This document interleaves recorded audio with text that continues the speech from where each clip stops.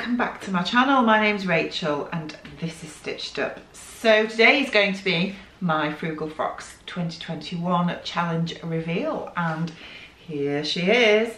So this is the poppy dress that I told everybody that I was going to make when I made my plans for the Frugal Frocks challenge vlog back in early March, I think it was. And yeah, with all the choices out there, you really are spoiled for choice, and this challenge has been incredible. I'm sure you'll all agree. There has been such a huge uptake of people out there in the sewing community trying new patterns for the first time. And you know, I mean, I've been sewing now for about 6-7 years, and I'm always looking out for new patterns that are cheap and inexpensive because I'm a Yorkshire girl and that's what we're like up here. However, even I have been astounded by just the variety that's out there, which has just been incredible. And it's been amazing to have a look on Instagram and see everybody's choices that they've sewn up, and there's just some fabulous outfits out there. So if you are on Instagram, I would really urge you to go on and have a look and search the Frugal Frocks 2021 challenge. I will leave the hashtag down below at the bottom of the screen now, so you can go on there and have a look at everybody's entries. And yeah, it's just incredible. It's been amazing, an amazing way to bring everybody together. So if you have taken part, I hope you've really enjoyed it, and I hope it's really inspired you as well. I think for me, it's about, sometimes you'll see a pattern on the internet that's a free pattern and you'll see the sample that's already been made up. Excuse Piper in the background, he's having a bit of a mad half hour. Yeah. So sometimes when you see the samples made up of free patterns, they don't always inspire you straight away. It might be the fabric that's not to your taste. So sometimes it's difficult to envisage how it looks in a different fabric or something that you would choose yourself. And I think this has been, you know, if you go and have a look on Instagram, you will see, you know, there's literally hundreds of different dresses out there that people have made up from free patterns, and it's just great. But I'm here to tell you about my dress that I made, and you will have to excuse me if you just start wobbling a little bit, because I've got a 13-week-old puppy that's just hovering around me at the minute and is having a bit of a mad half hour. Anyway, I made the poppy dress, which is a free pattern by Mood Patterns, and if you look at the Mood website, you will see that they have literally hundreds of free patterns, and every week they release usually at least one free pattern. The instructions aren't detailed, I will tell you that straight away. So if you are a beginner sewer or you've not had a lot of experience at dressmaking, then you might need something a little bit more detailed than what Mood offer. But if you have been sewing a while, you've made a few outfits, you know basic sewing techniques and how things are constructed, then you should be okay. But the poppy dress is a maxi dress essentially, and the sample on the Mood website, which I will put a little picture in here, is made out of the same fabric that I've made mine out of. And this fabric I've had in my stash for about 2 years now, I think. And I originally bought some of this fabric from Boys, which is my local little sort of cheap home garden department store, I guess, and they have a dressmaking section and fabric section as well, craft section, that kind of thing. They sell all sorts of stuff, to be fair. And I originally bought some of that fabric from there, and I used it on a McCall's outfit that didn't fit properly and ended up donated. Then a couple of years ago, the Textile brothers were selling this fabric, so I bought myself 5 meters of it. I love the design of it. I love cotton sateen anyway. It's easy to sew with and it really holds its shape. And I thought, you know, this fabric would be perfect for this dress because I knew that I had enough of it.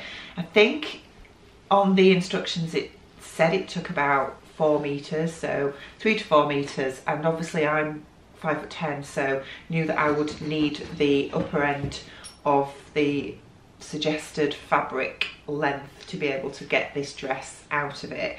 So this was one of the fabrics that I had in my stash that fulfilled that requirement, and I knew it would be perfect for this dress. So the dress itself is a maxi length with a full button placket down the skirt. It has a really plunging V-shaped neckline, which actually plunges right to the waist. Or do you want to say hello? Do you want to say hello to everybody? He's getting a really big boy now. Gate crashing my vlogs. So yes, this is Piper, our little Weimaraner. I know, he's absolutely gorgeous. He's absolutely gorgeous and totally stealing the show. I get it. Thank you. Can I have that back now? Thank you. Good boy. You get him. So yeah, it has this really deep plunging neckline to the waist, which I was a little bit worried about. I know that it is a key feature of this dress, but how wearable is it? That's the thing. The other thing it has is really puff sleeves, which to get these sleeves to be dramatic and hold a shape, you do need a fabric like this that's quite structured, like a sateen or maybe a linen, something like that. And then it has little cuffs on the sleeve as well, and the bottom of the sleeve is just gathered into the cuff. It has a tie belt, as you can see, around the front, and the belt itself, if I just turn it round, is actually sewn into the waist seam at the back. Now, the instructions for that part of the construction of this dress is a little bit confusing, and I ended up just doing my own thing, and it works absolutely fine.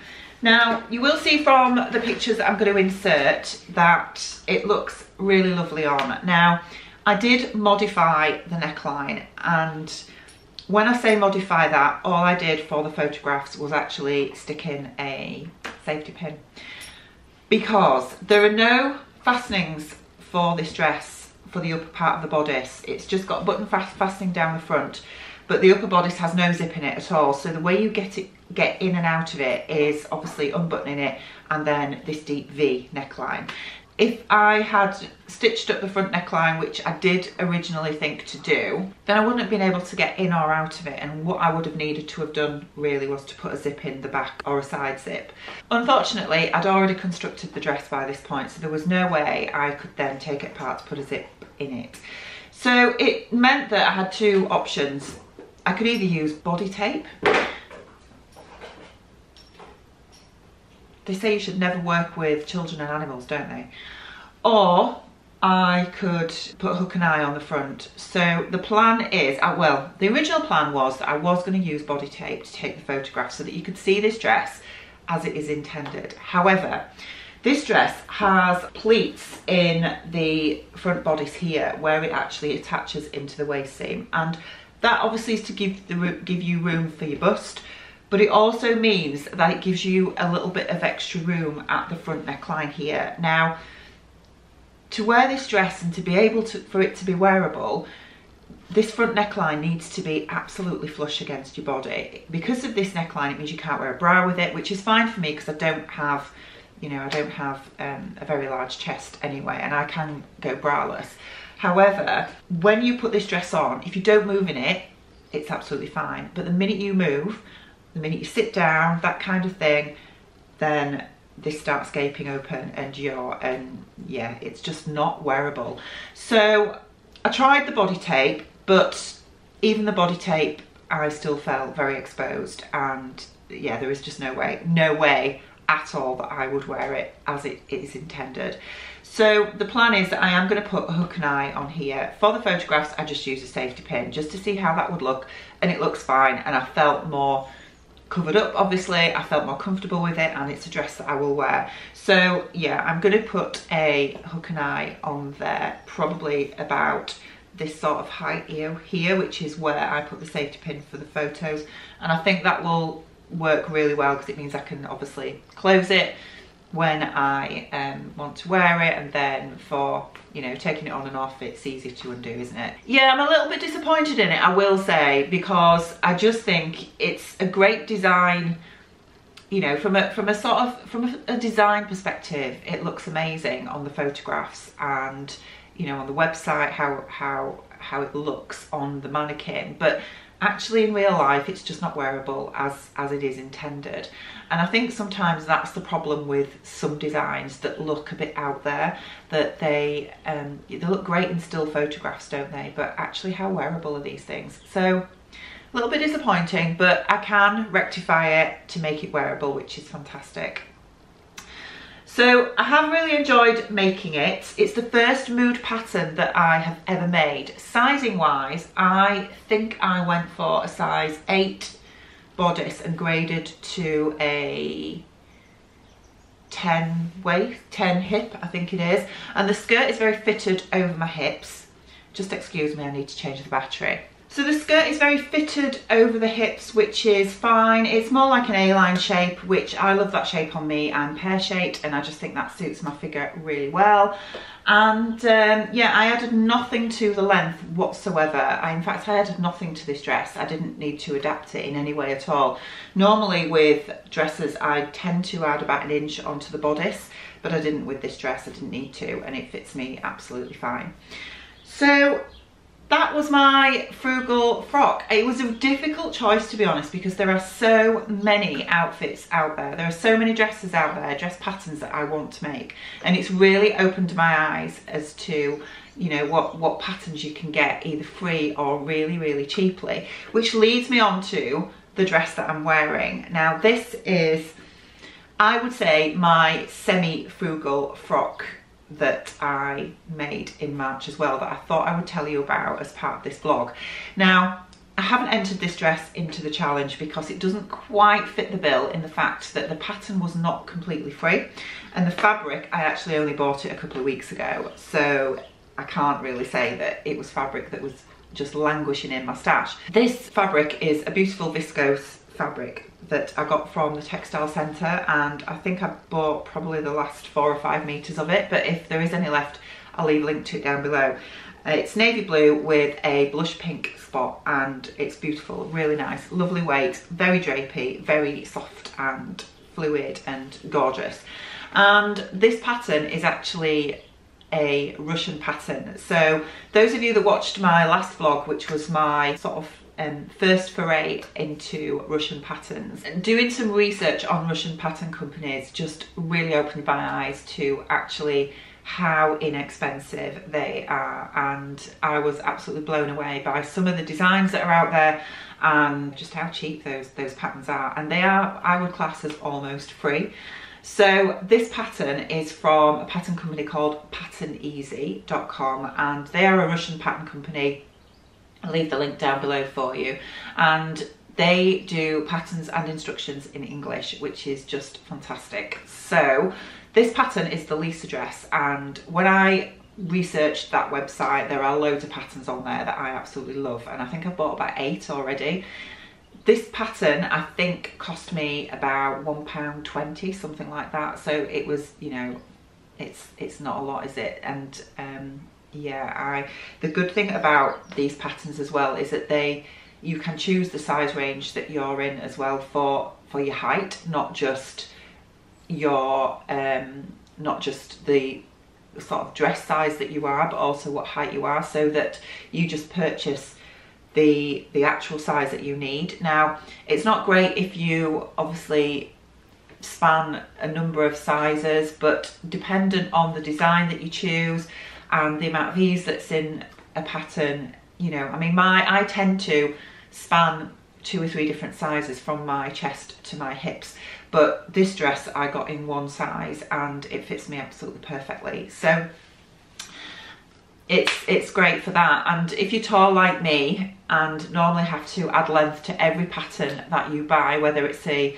big 4 pattern or an indie pattern, it's fantastic to be able to buy a pattern that is drafted for the height range that I fall into and that I don't need to alter at all. So I'm going to move the mannequin out of the way, and then I'm going to show you my Lisa dress. Right, so the Lisa dress is a wrap dress with flounces all over it, and the wrap comes over the front, and you've got obviously a little tie which ties through the wrap that's underneath. It ties through the side of the side seam here, all the way around your back, and then ties at the front, which is lovely. You've got this gorgeous neckline flounce which comes from the front wrap all the way round the back and plunges into this deep V at the back. Hopefully you can see the wrap, the flounce there, and then all the way back to the front bodice. So this neckline is just stunning. Again, it's quite plunging. I've got this on just with a little bralette at the moment, which is just peeping out a little bit,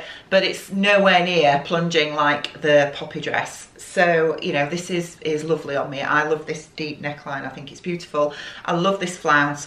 I have just done a rolled hem on this flounce all the way around, and it's joined at the back in the centre there. So the skirt portion of this dress has a full wrap, as you can see here, and it's quite, you know, the wrap is really lovely. It wraps, you know, there's no way, a lot of wrap dresses don't have like a full wrap, but this is an amazing wrap because you've got loads of coverage, which is just amazing.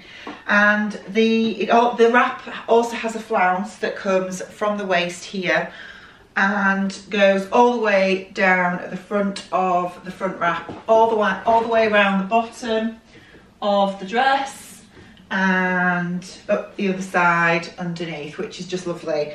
I just think this style is beautiful. It's really romantic, it's really summery, and this sewed together absolutely amazingly. Now again, the instructions for these patterns are very, very brief, and you would not be able to put this together if you had never put a wrap together before. The neckline is all done with self-bias binding. Excuse the chest shot there, but just to show you that. So it's absolutely gorgeous and I love it. I really, really love it.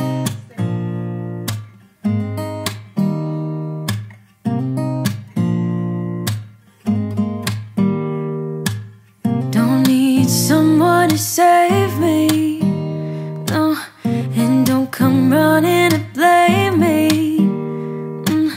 From miles away I can tell that something's off. The way you look and how you pause when you talk, I think I said enough. You said your love for me something brand new. You said this is something you would never do. Here we are in your car, let me see who you are, who you really are, yeah. Don't need you here to say you're sorry, 'cause if you're gonna leave me then just do it. Don't take it slow, don't be gentle, no, I just gotta know.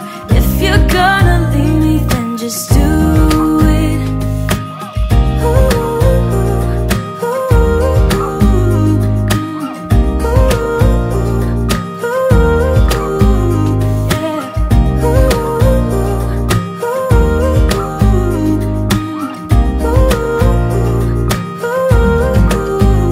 yeah. Let's be honest for a second, yeah. You're being over your head, babe, 'cause there is no one other than me that can make you feel the way you feel when I hold you. I think I said enough. So again, I will insert some better pictures of this dress so you can have a bit more of an idea of how it looks, but it's just absolutely beautiful and I love it, and I'm definitely going to make some more of these for summer. I just think they're perfect for summer. That's the signal that I need to take Piper out. So that's it from me today. I hope you really enjoyed having a look at my Frugal Frocks. I hope you will go check out all the other vloggers that are uploading their Frugal Frocks reveals as well. So take care of yourselves and I'll be back with you really soon. Bye.